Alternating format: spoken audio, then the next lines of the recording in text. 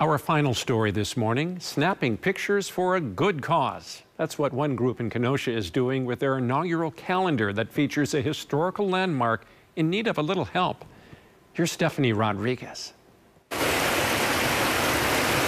As the waves of Lake Michigan crash day in and day out, the Kenosha North Pier Lighthouse stands tall, overlooking the second largest Great Lake. The lighthouse is, in my opinion, easily the most iconic landmark that we have here in the city. It's the first thing as a photographer you're going to want to come take a picture of. Born and raised here, Mike Middleton would spend hours fishing in these waters as a child.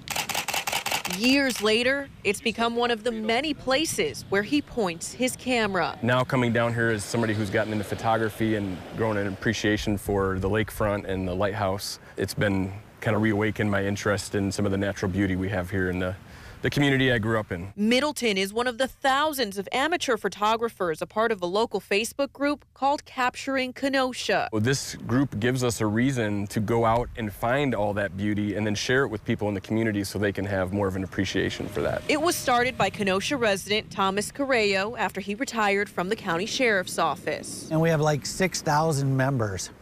So a lot of people tuning in to see what we're taking pictures of, and a lot of people contributing now. So we're trying to grow the photographer community here in Kenosha. Carreo picked up his camera as a hobby after retiring. It's a way to focus on his mental health and have fun. So every morning I started going out to the lake. Obviously we got this huge lake here. It's so nice out here. In the morning you just get every array of colors out here. It's never the same. There's always different clouds, different conditions. And I focused mainly in Kenosha, and people started to follow my feed. The group was looking for a photography project when they realized it was already in their viewfinder.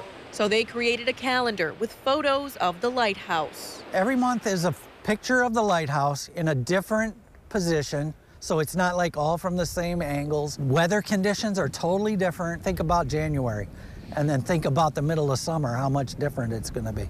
So they're all beautiful pictures. The calendar will showcase its beauty while helping restore it. Carreo says the woman who leases the lighthouse was diagnosed with cancer, so they decided to help her. The proceeds from what's made from the calendar sales go towards the philanthropic efforts, but it needs more of a facelift than just a coat of paint, because there's like 50 or 60 layers of paint on that thing. This time around, it's the lighthouse that needs assistance.